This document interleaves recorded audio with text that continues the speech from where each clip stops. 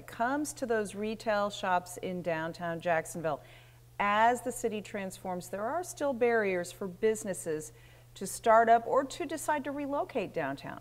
WJCT's Lindsay Kilbride looks into the pros and cons of opening up shop downtown. I've recently purchased a building in Springfield right on the cusp of downtown, which is perfect. It's the entryway to the neighborhood. And I'm turning it into a really cool co-op art space with an event space and a vegan restaurant and a beer garden and shared studio space. Alyssa Key grew up here, but moved away in 2003, ended up in New York and never thought she'd come back. But on a visit home, she went to Jacksonville's monthly art walk and noticed a change. And downtown was flooded with people. I was like, what is this? This doesn't happen. This is Jacksonville's downtown. And I mean, it was kind of it was the first sign to me that things had changed. Key says she purchased her building for under $300,000, but she sees overpriced buildings all around her. And it's like, where are these, buildings that are between $300,000 and $600,000? There's none. Oliver Barakat is on the Downtown Investment Authority board.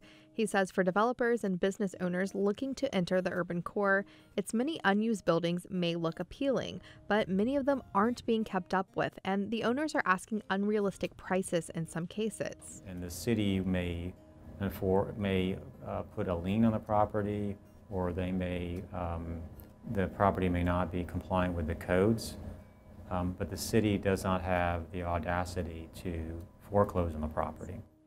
Barakat says it would benefit everyone if the city took ownership of these properties and sold them for reasonable prices. Entrepreneurs want to get their hands on them. The biggest change that I've noticed is that entrepreneurs are willing to risk more capital and make more of a bet on downtown.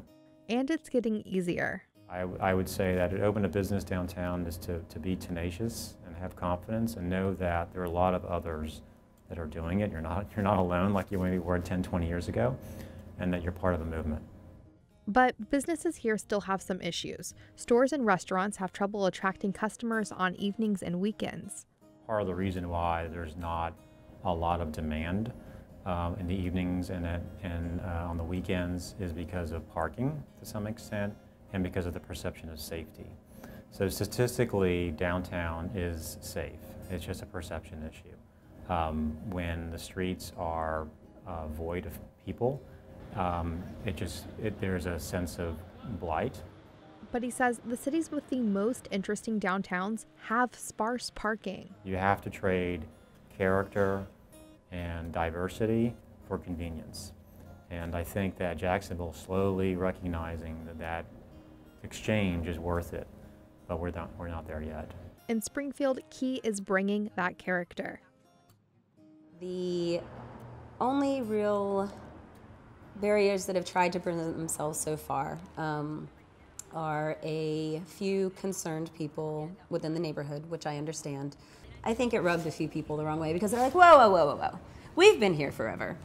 Now, she says, the neighbors seem to get what she's doing. For Community Thread, I'm Lindsay Kilbride.